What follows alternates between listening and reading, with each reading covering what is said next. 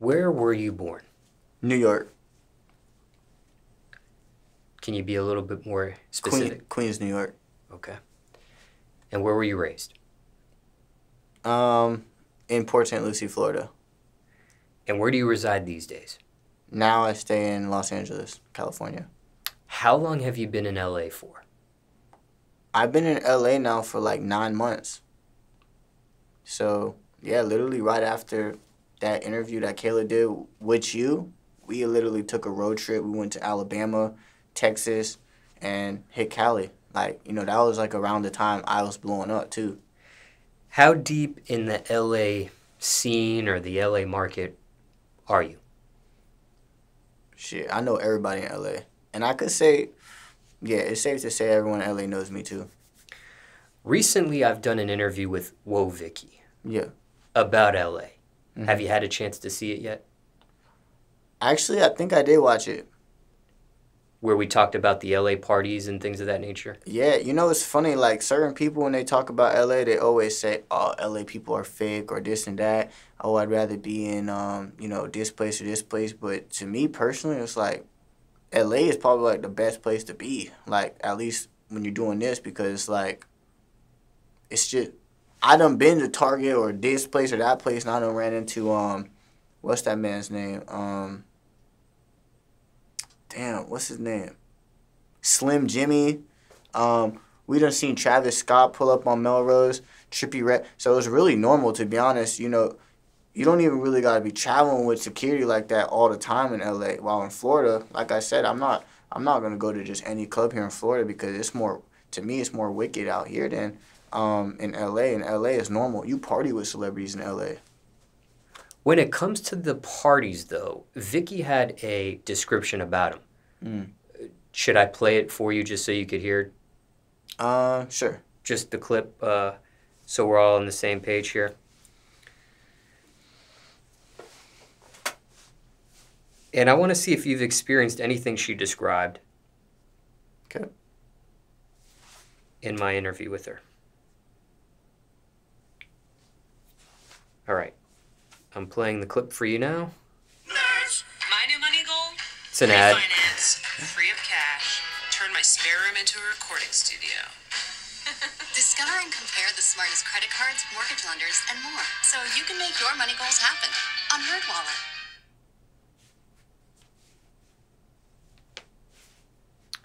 All right, here's When the it clip. comes to money, are you the breadwinner in your family, your immediate family? Yeah, in a way. How easy or hard is that position? Um, I'm going to do a little fast forwarding here. It's all these famous people get so fucked up when they move to Hollywood because it's like, okay, they got everything, they famous now, they got money, they living in LA, and they thinking, you know what I'm saying, they gonna be happy and then they still ain't happy and then they start doing drugs and stuff because it's like they so fucked up, they trying to figure out why they ain't happy, but really you just gotta find God, find Jesus. Now, have you seen this with your own personal eyes or is this... Many times. Okay. In many situations. Like, especially being in Hollywood and being in the industry, you see a lot of that. Now, were there ever times you almost yourself got wrapped up into that scenario or no? Well, as far as the drugs, no, because I never, I don't want to do that.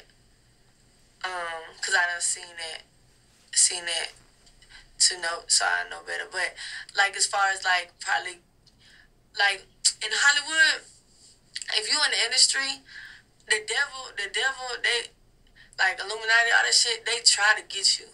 Especially when you got a big influence, you around that shit. They try to get anybody, but you just gotta be smart and have discernment and have God's favor over you. Cause if you don't got that and you in Cali, you gonna get sucked in for sure. What are some of the ways they do try to get to a person of that magnitude? Let me tell you, what they do is they invite you to these parties, these house parties, and then they be like, oh, Whoop the Whoop gonna be there, like your favorite rapper, the big ass person, and Whoop the Whoop gonna be there. Oh, before you get in, you gotta give us your phones and all this shit, and then they might do some gay shit to somebody, and then and then try to and record it and tell them, oh, if you expose us, we gonna post it everywhere. And I know that from word of ear, but I know they do a lot of crazy shit in these house parties. And also, what I was about to say? Oh, okay. Let me tell you an experience I went through personally. So I was with some friends in LA, and it was this big influencer party. Should I say her name? It was Bella Thorne party. So I got invited from some other friends. It was on Halloween. I already don't celebrate Halloween. That's the devil's day. But I happened to be with them and they was going. I was like, fuck it, let's go. So it already was a lot of signs. The party said you have to be half naked. I'm like, first of all, I ain't going half naked nowhere. Second of all, it was like a lot of signs that was adding up that night. Like the same night on Hollywood Boulevard, the party was off Hollywood Boulevard. Some guy got shot and killed on Hollywood Boulevard, so the whole street was shut down. So that was another sign. I get it. So then we get to the party. Almost done. You know, this is the beginning of all this COVID stuff.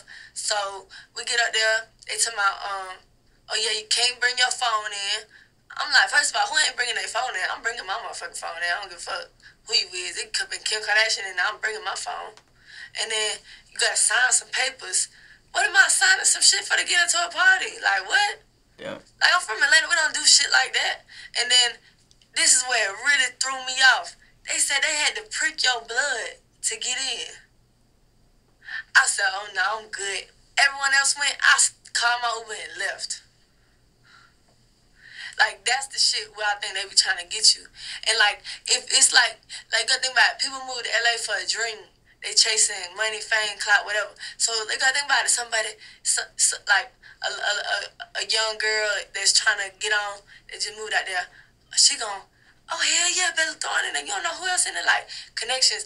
Me, I'm good. Like that shit gonna come naturally. I don't gotta prick my finger, take my blood to get into a party. If it's meant to happen, it's gonna happen. I'm not finna do something like that. Now you did. The others did actually attend that party. Mm-hmm. Did you hear what ended up happening at the party and things of that nature? Or? No, I didn't even ask them, and I don't judge them. Like that's them. I can't help what they do. Yeah. Now, for time reference, it's August 2021 now. Mm-hmm. But continuing on with my. Okay. That was an excerpt from my interview with Whoa Vicky. The video's titled "Whoa Vicky Warns About Hollywood House Parties." $300,000 OnlyFans check sober mother boyfriend part 5 if anybody wants to check that particular clip out and hear more. But based on what you heard, what did you think of what she said? Do you have a reaction to it? I mean, there's like some truth to what she's saying. Like, I definitely heard of parties where like they take your phone and make you sign an NDA and this and that.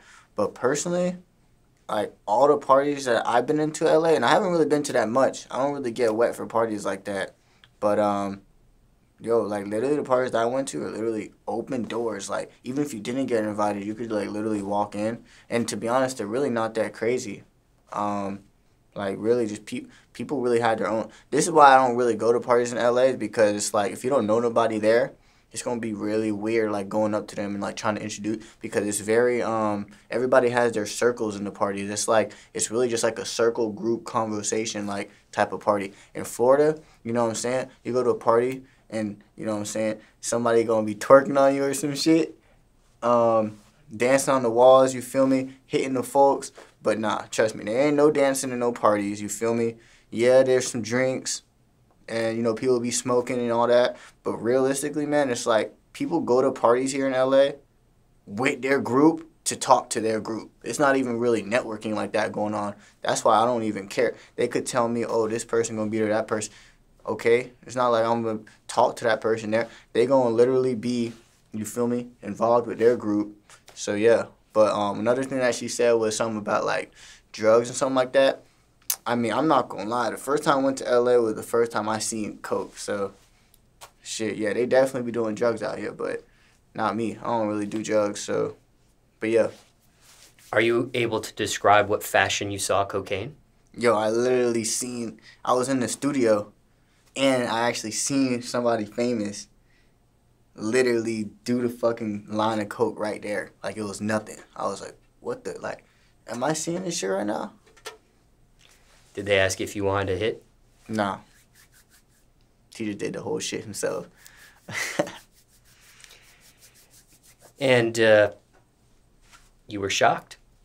Yeah, I was actually shocked as fuck, especially because it was just weird. It was like a huge shift in my mind seeing this person that I see on TV, a whole nother side of this person type shit. Had no idea they did cocaine in their life. Never. It's not something that's public that they do. It's not something that's on social media that they do. You only knew because you happen to have that session with this person. Facts. And what'd you think after that? You see somebody do cocaine. How did they react to that drug? To be honest, they didn't act any different, so it makes me question, like, what was the point of it? They didn't act any crazier or any more chill. They act the same. And what was the other question? Well, yeah, I just wanted to see what their reaction was off of cocaine. If they... Yeah, nah, it was, like, normal for them, you know what I'm saying? Oh, how that made me feel? It just made me feel like, yeah, everybody out here really doing drugs. Everybody. Was that the only time you've ever seen cocaine in L.A.? That was actually my only time, but that definitely, yeah, gives me the guarantee that everyone's doing that shit. Have you ever tried it? Never. Do you have any interest in trying it? No. Why not?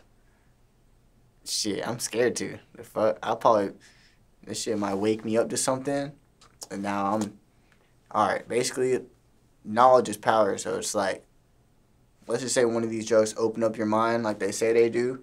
They say it makes you, like, see things, or you get smarter, or you start thinking questions you never thought before. Now all of a sudden you become hella shameful, or, you know what I'm saying, or you can't even get this thought out of your mind. And that's what I think. It's almost like it's like the evil apple. It's like, it's better off not knowing. Now all of a sudden you know you're naked, and you got to grab that leaf and cover yourself. Shit. If I'm naked, I'd rather just not know then. Fuck it. Sometimes people also grow addictions to drugs as well. Yeah, have a cocaine addiction. Yeah, and that's another part. Like, people, you know, they don't want to do it because the addiction and shit, they might become abusive and this and that. Me, I'm just like, yeah, that's another thing I'll be worried about, but I'm really just worried about what it could do to my mental. Like, it might fuck you up. You might just become crazy.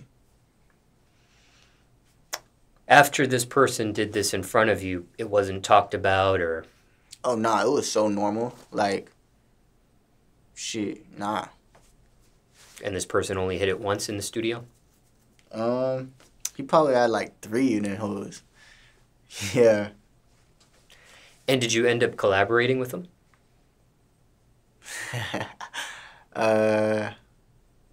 Yeah, something like that. Don't want to share the name. Nah. Oh, shit, I'm not gonna put him out like that. Now, what about extortion? Does that happen in LA? What does that mean exactly? Extortion. Let me give you the correct definition.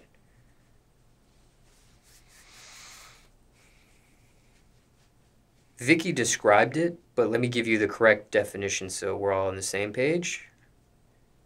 Okay, extortion, as defined by Oxford Languages, the practice of obtaining something, especially money, through force or threats. And they give an example, quote unquote, he used bribery and extortion to build himself a huge art-stuffed mansion. So Vicky was kind of talking about extortion in the sense, in the clip that I played earlier, where there's some gay stuff that they may happen in a setting, it's recorded, and if someone exposes that, then they'll expose the gay situation. Let me ask you, is there a real difference between extortion and, like, blackmailing? Is that, like, the same thing? Let me look that up. It sounds like it's just blackmail. Or is it bullying? It's either bullying or blackmail. It sounds like the same. Blackmail definition. According to Oxford Languages,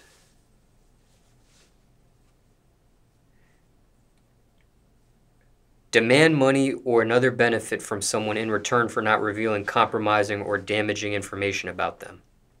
So I guess blackmail is the better term instead of extortion in that sense of what Vicky described. To be honest, man, and money is always going to be a root of evil, and that's how people come up.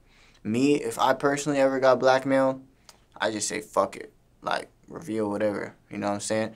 If this shit wasn't made for me, man, like, whatever. Like, what is there really to expose? You know what I'm saying? It's out there. Like, you know, what do you want? You want me to go down? I don't give a fuck. You know, I ain't really asked for none of this shit.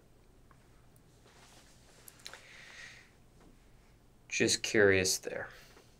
And for time reference, it's September 2021 now.